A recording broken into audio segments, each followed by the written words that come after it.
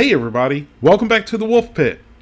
When July 14th rolled around, I'd been on the carnivore diet for 75 days, with a myriad of unbelievable results, including a very noticeable amount of weight loss, which the exact amount is still undetermined due to me being in a wheelchair and the lack of wheelchair roll-on scales in my area. I went from wearing between the 3XL and a 4XL t-shirt to a 2XL t-shirt, and a bunch of medical related problems went away, which I mentioned in the previous carnivore diet video. And I mentioned something else we all don't want to talk about, but we all have to do it. Poop, or lack thereof. The amount and frequency of your poop and pooping drastically decreases. First, let's go over a few of the meals that I ate during the last 15 days on the carnivore diet.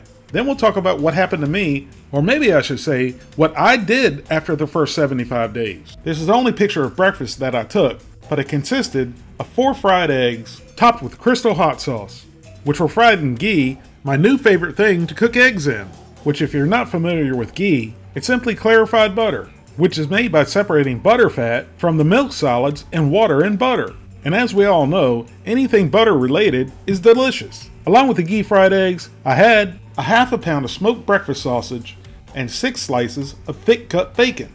And remember, generally, I'm only eating 1 meal a day. So if you're unfamiliar with the carnivore diet, the amount of food may seem excessive to you, but on the carnivore diet, when you eat until you're comfortably stuffed. So for me, 1 large meal a day has been filling me up until the next day. But everybody's different, and you may need to eat more or more often. And of course, several meals consisted of my favorite carnivore diet go-to, a 24-ounce ribeye steak, which of course was cooked in beef tallow, and once or twice a week, I also had some calf's liver or chicken livers cooked in butter with my steak. Another dinner I had was 2 half-pound cheeseburgers topped with pepper jack cheese. The pepper jack cheese adds a nice zing to your burger. Then we had some grilled chicken wings seasoned with Lowry seasoning salt, along with some all-beef hot dogs. I ate all of the chicken wings myself, which was about 1.5 pounds, along with 2 hot dogs. Then we went out for dinner one night, and I had a grilled 24-ounce bone-in ribeye, along with a big piece of red snapper. Then July 15th rolled around, and I went on vacation. It was just my daughter and I, and she begged me to eat normal food. And I told her that meat is normal food. I knew what she meant, and I didn't want to limit our vacation to where we ate or what we ate. So I decided for a week, along with getting a little R&R, I'd do a little R&D. So I ate all the foods that I wanted, but I did not overeat or consume alcohol. I wanted to remind myself why I went on the carnivore diet to begin with. So here's some of the foods that I ate while on vacation. One of my favorite things to eat during the summertime is a tomato sandwich. So we stopped at one of the roadside produce stands on the way to the beach, and I picked up a huge red tomato. And then, when we got to where we're staying, I sliced it up and made a big tomato sandwich on white bread with plenty of Duke's mayonnaise and salt and pepper. And of course, bacon would have made it better, but we didn't have any. And right away, after I ate the sandwich, I felt really guilty, but the guilt subsided because I knew on the following Sunday, once we returned from vacation, I would be picking up where I left off on the carnivore diet. Then we had some beef and chicken nachos, which made me mad because they sucked. So that was a non-carnivore meal wasted. How do you mess up nachos? Well, the place we ordered from figured it out. Then we had a spinach, artichoke, and jumbo lump crab meat dip with pita chips.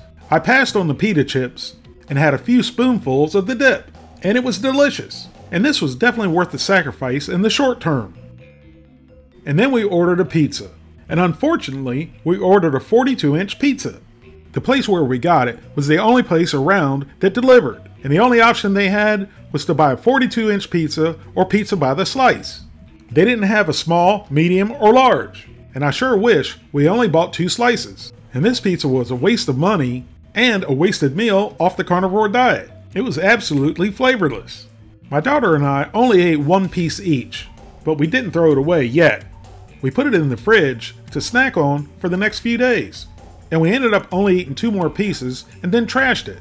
If you notice the hole in the center, I was starving and forgot to take a picture before I took a bite. Next we had a crab dip called crab remake, along with some slices of toasted baguette. Crab remake It's just a fancy, creamy, cheesy crab dip, which is delicious, and I ate it on its own without the baguette. Then I had a fried oyster platter with coleslaw and french fries. I didn't eat any of the french fries, only the oysters and the coleslaw. I was definitely eating what I wanted, but not being a glutton about it. Then I had a fried seafood platter with flounder, scallops, shrimp, french fries, hush puppies, and coleslaw. I ate everything except for the french fries. This meal was definitely worth not eating carnivore for a day.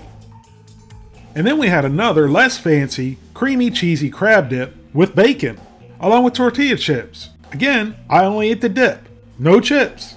The dip was fantastic on its own, it didn't even need the chips. Then I got a piece of key lime cheesecake to take back to the condo.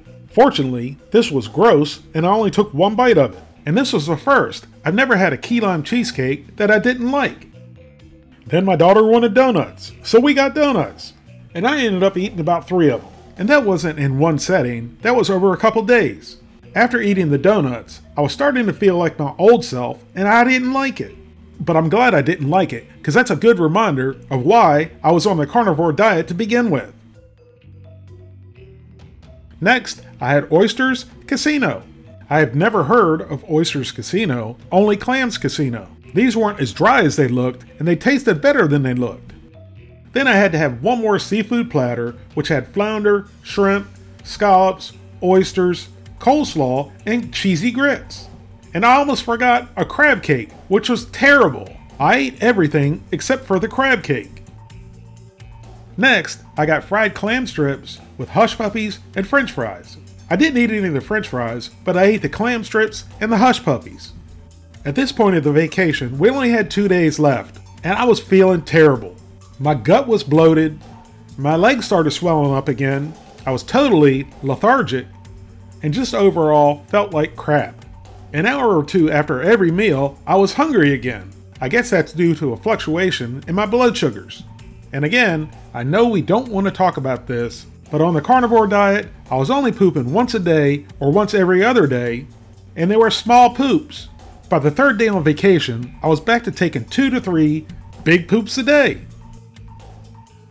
Now for the last 2 days on vacation, we had deep fried, jumbo lump crab balls that were absolutely delicious.